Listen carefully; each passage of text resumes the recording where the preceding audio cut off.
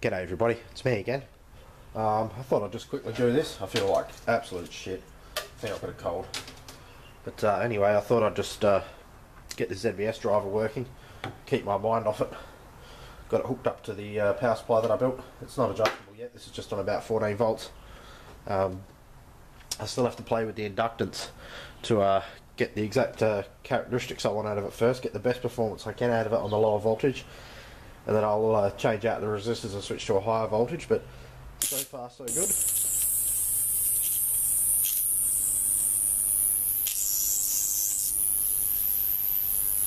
We've got flyback smoke again, the old smoky flyback.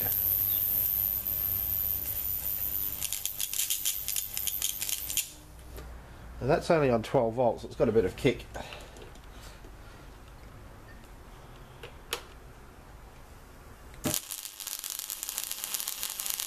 Look at that Corona, it's awesome.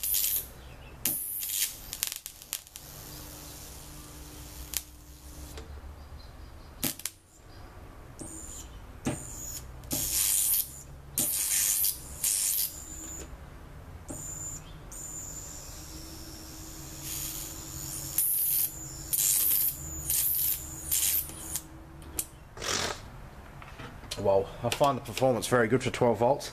I'm very impressed. Like I said, I've still got to play with that inductor a bit, but I can see this starting to work really well.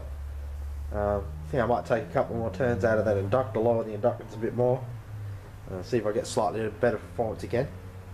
And like I said, once I get the performance up to par, I will I'll increase the voltage. I'll just pause this for a second, got something to show you. Now, I went bloody trash surfing today. Picked up an old black and white, not black and white, sorry, wooden box TV. Colour, but wooden box, very old. And I had that bastard in it. Now that's a hell of a lot bigger than the one I've got now. It's a good 20% bigger.